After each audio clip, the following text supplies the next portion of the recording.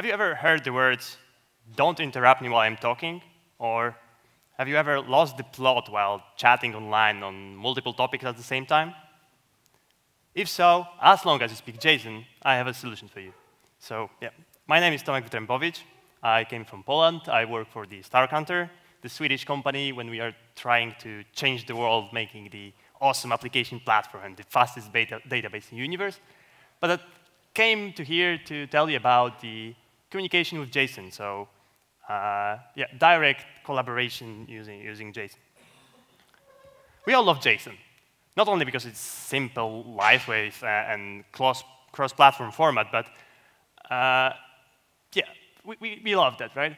So, but the JSON and the JSON communication, well, network communication in general, does have its own downsides as well. So, trafficking the huge amount of data, altering nested nodes, or changing, blinking the entire UI to avoid such, or resolving concurrent changes, or blocking, freezing UI to avoid conflicts. There are only a few problems to start with. But the good thing is that we have a solution for that. So I would like to share the idea with you, show you a pattern to work with JSON using the already settled standards, already made libraries, and well-defined research algorithms to handle that. So I will use JSON, JSON patch, HTTP, and WebSockets as those standards, and OT as this algorithmic magic. But well, honestly, it's just a math. So yeah, and I would like to start from the bottom up, so from the JSON itself. But in case you'd like to just play it with it right now, or you missed something, you can go to the GitHub or to the Bower, install the Puppet.js library that covers the entire flow for you. Well, I think I don't have to advertise the JSON itself, right? But just to recall a few things, it's JavaScript object literal that may contain nested objects, arrays, booleans, strings, and nulls. It does have its own standard on IETF and ECMA, and it has a variety of implementations. So in case you don't get one, you can go to the json.org and just pick one from the list that fits you best. Yep, so thanks to all of that advantages, JSON become a standard as a data format or a way to express state or a view model of application. But being as such, it requires it to change quite often. So we need to think about traffic, readability, and constraints on all those levels. Just taking an example. Probably most of you have visited the Entrio webpage to book a ticket. So did I. So I filled the form, enter my credential, and get an JSON. I hope you can see that. With a message, email was not found.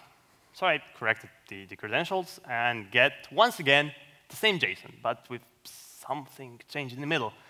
But wouldn't it be better to specifically say what was the change? So to send a message that, hey, let's replace the error code, and let's replace the message. So there is a format, there is a standard for that. It's called JSON patch. It does have RFC, as well as the specific MIME type for that. And it's pretty readable, right? Replace where to what. So JSON patch uses the 6 operations, 3 base ones, add, replace, remove, and 3 helper ones, test, move, and copy. So the paths that are used in here are also standardized. There are JSON pointers. And yeah, the value is just a JSON value. So as you can see now, the JSON patch is more lightweight than entire JSON document. It's more self-explanatory because each operation is clearly stated. It does have built-in validation because test operation invalidates, blocks entire application of the JSON patch in case of value mismatch.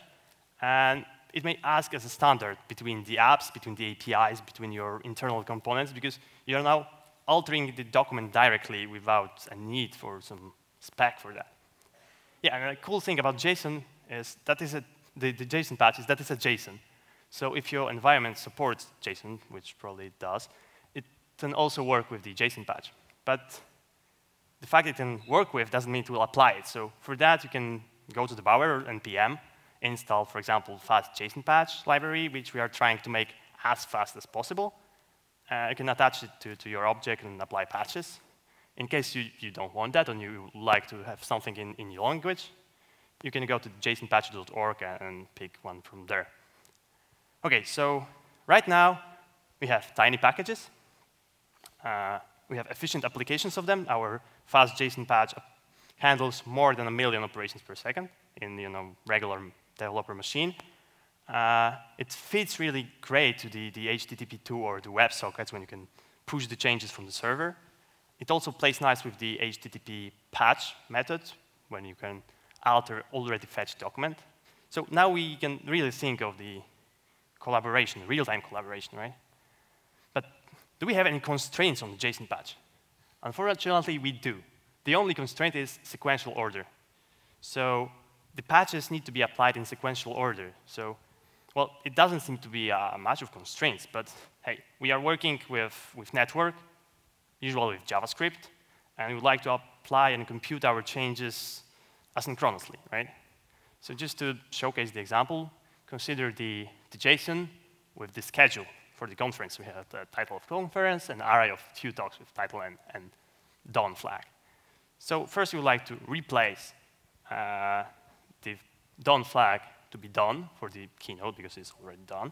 And then we would like to remove already done talks. So we get the result as we expected, just a one talk left. OK, so what happens when we apply them in different orders? So first, we will receive, due to some networking issues, right? We receive them in the wrong order. So first, we receive the remove operation. So we remove the keynote. Then we will apply the replace on the first talk in an array, which will mark the real-time collab talk as done, which is not true. So we end up with inconsistent behavior, right? So what should we do now? Should we log the UI and wait for the server to respond that it acknowledged the change? It doesn't have to. So I created the version patch. It's not a standard version JSON patch. It's not a standard. It's just a proposition of a convention to work with the JSON patches. So it requires both peers taking part in communication to pick a place in the JSON document. So pick a JSON pointer where to store the value. It could be directly in a root or somewhere nested in some meta object, and add it to the document itself.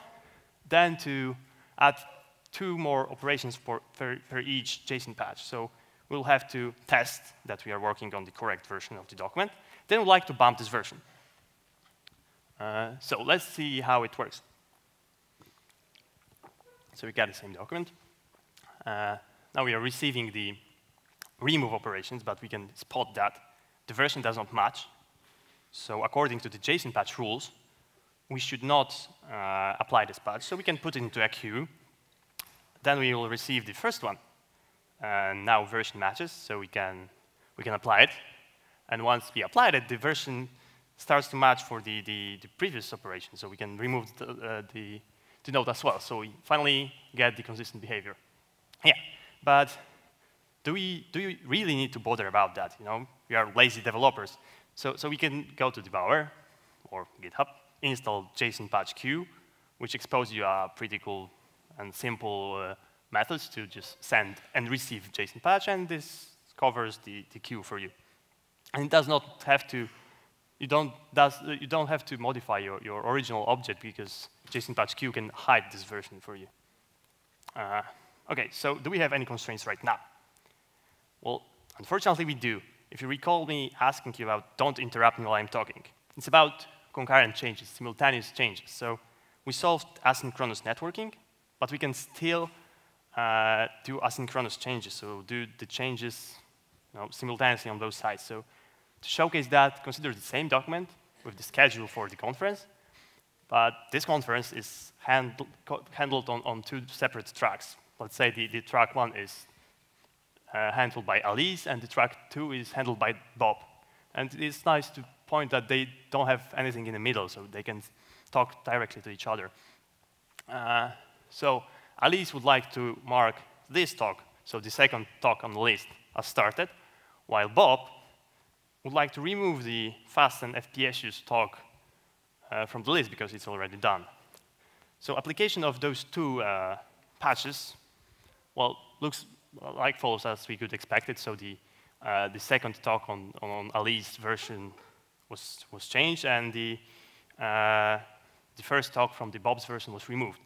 And this, so far, so good, right? But the problem starts when you like to exchange those messages between peers. So, yeah. You can see that the first version was applied, but now we have the second versions. So right now, Alice received that, well, not only can spot that version does not match, but the problem is more visible on the Bob side, because Bob can spot right now that she's supposed to replace, well, to mark the second talk as started, which is the lightning talks. But the lightning talks didn't start it yet, so what should we do now? Should we wait for something? But there's no pending patch right now, right? Should we then ignore or block such changes? Wait, no, we have WebSockets, we have HTTP2, we would like to have real-time collaboration, right? So that's why we came with the multiple version JSON patch, which is also my proposition for the convention to work with the JSON patches. So right now, we need to agree, for each peer, we need to agree on the version.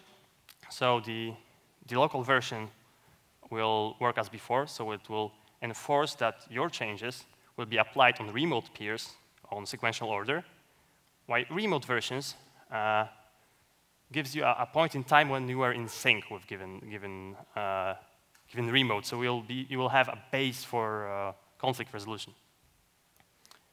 Yeah. So here we can see the example of multiple version JSON patch. So we have two versions in the document itself, and now we need to test remote version to make sure that the remote is in correct point of time, and as before, test and bump our local version. Yeah, so we can see that application goes as before, but let's see how it works when we try to exchange the messages. Yeah, so Alice receives a patch which says that it was based on her version number 0. So, well, version does not match, so she probably cannot apply that. Bob as well. But right now, they are aware of the changes that they did since that time. So Alice may say, oh, I replaced something in the different node, so probably it doesn't matter, I can apply that. While Bob was was removing an element from an array, and removing elements from an array in JSON patch shifts all the other elements, to fill the indexes. So he also changed the path of the node that Alice would like to change. So yeah, he have a conflict. But we can easily, think about the solution for that. Probably Bob simply needs to shift that index, right? So he can transform Ali's operation, and just by, bumping the version plus shifting the index. Yeah, and once again, you don't have to implement it by yourself. You can go to the Bower or GitHub and download it. OK, but now we know when we should resolve conflicts or where they are, and that we briefly know that we should somehow transform those operations. But how should we do that? Should it be some kind of magic, some kind of sophisticated artificial intelligence, or complex inverting, rebasing stuff? It doesn't have to be. There's a thing called operational transformation. This is this magic algorithm that I mentioned. So it's well-researched stuff. You can find tons of papers over the internet over that. Probably some of you may recall the Google Wave or the Apache Wave right now. Yeah, and as far as I know, Google Docs also uses the OT, but not for the JSON patches. Yeah, so as I said, it's just a math. It's just an algebra on operations. So we can consider those operations that we have seen, and Alice has to transform or compose Bob's operation against her operation. And as we already said, her change should not affect Bob's change, so she may keep it, while Bob needs to transform his operation against, Ali's operation against his change, so he needs to shift an index, right? So generally speaking, sorry, the slide is quite out of date. So as you can see in here, Alice will need to keep a track of changes that she made since the time of n. So once she will receive the change from Bob, that's the x change of Bob, but based on the Ali's nth version, she now knows that she should transform his operation against all the changes she made since the time m above, time m plus 1 above. And she could as well remove the history of changes from 1 to n to m, because she now is sure that Bob acknowledged all of the changes up to m. Yeah, but we have 6 operations in JSON patch, an unknown amount of weird conflicts and patches, so it's quite a lot. Luckily, we can reduce that number somehow. Plus, there is a library for that in the internet, which covers quite a lot of transformation for you. Yeah, and the cool thing about JSON patch is that we implemented it a year ago, and since that time, we used it quite extensively, and it works. So that's the beauty of math. Once the algorithm is solved, it's solved. So putting it all together, we have JSON patch Q, multiple version JSON patch OT. It's quite a lot of stuff to handle. But there's also a solution for that. We have Puppet.js, a library that covers entire flow for you. So you can just, connect it to a remote. You can specify it. Either it will use localhost, and just change the object as it will be a synchronous local one. And it supports WebSockets, HTTP, single-page applications. You can specify remotes, disable OT if you want to, and it works. And if you are a huge fan of web components, as I do, there's a custom element for that. So you can put a HTML element into your code, and it bounds a JS object into your DOM API. Quite declaratively, isn't it? So what now? We have asynchronous, distributed, concurrent, and consistent collaboration. Well, in fact, it's eventually consistent because you are at least one version ahead, but it's fair enough. And we have implementation in JavaScript and in C# by a star counter. Yeah, so you can imagine what to do. I can just showcase you an example. We use that for the UI, to building UI with server-driven view models. So server acts as a master, as a puppeteer of a puppet in client side. So the puppet, so the view model, the HTML client is only responsible for making cool view, while entire business logic lies on the server. Yeah, so now it's up to your imagination, right? You are not limited to the hour use case, right? It should work in any kind of P2P connection as well. So imagine what you can do if your networking collaboration on JSON behaves like synchronous local one. Yeah, hvala, it's all from me.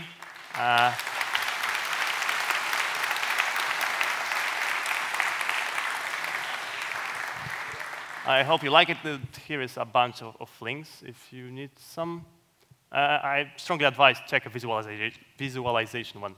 You can visually check how OT behaves for your case. Do we have some I cannot believe that was his first talk. That was really good. Oh, Great thanks. job.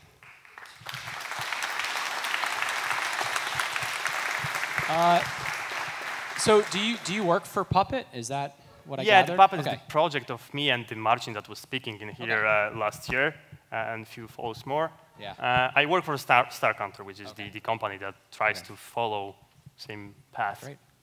So that was my question. What are your questions? Who has a question for Tomek? Anything? There's one way in the back there. Anyone on this side that I can get to? No? Okay. Yeah, could you, for example, revert these patches? Could you have sort of a history view of all the changes? Well, the thing is, I believe that version JSON patch and multiple version JSON patch makes it a lot easier to handle history, undos, and stuff like that. But for our case, I think there are separated problems, right? To keep data in sync and to keep the history of changes. So you can implement the history on top of that as well. but it's, OT is not for the history reverting. It's just for keeping your flow into sync. I have a question. Sure. You mentioned multi-versioning. Yep. It seems to me that that's not going to scale very well. How do Why? you handle that? Well, Well, I mean, if you have like 15 people, I guess you solve it with the math.